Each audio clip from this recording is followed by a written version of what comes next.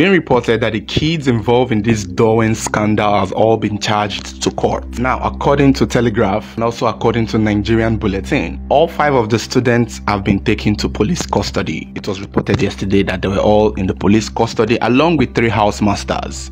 However, in the article, it was said that the police in charge said that they couldn't keep the children in their custody for long due to human rights issue. And so they charged all of them to court because, it's a murder case. Although investigation is still ongoing because they need to question some other students who would play witnesses in the court. Those students who were there who saw Sylvester being beaten.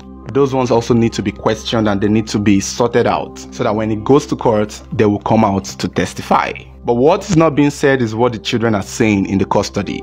The police have questioned all of them and they've given their statements. It's unclear if they have admitted to beating up the boy, but I'm going to guess maybe a few of them will admit to it while the others would not. The article also mentioned that the lawyers of these children begged the magistrate to give them like 28 days or 30 days for the investigation to be concluded, as well as waiting for the autopsy result of Sylvester. The article also said that the children, that is the students, all 5 of them, began to cry when the police said they will be charged to court.